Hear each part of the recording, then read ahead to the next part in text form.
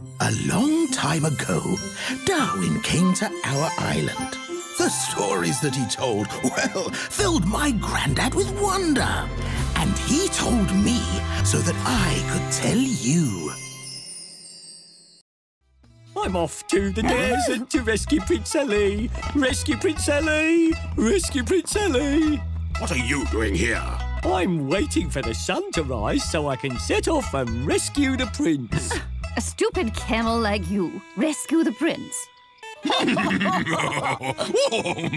Muffied, no prince wants to be rescued by a silly camel.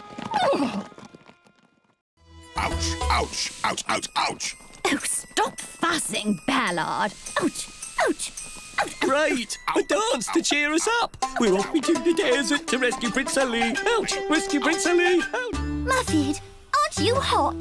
Nope, I'm just dandy, thank you very much. Wonder. And he told me so that I could tell you. Boo! Oh, hello, Sam. Grandad, I wanted to frighten you. And by the way, I found you. Oh! OK, Mr. Slope Coach Clever Clogs, what can you do? While Percy was thinking what he could do, a big hungry barracuda was swimming around, looking for something to eat. I can laugh at your jokes, even if they're not funny. I can... Percy, watch out!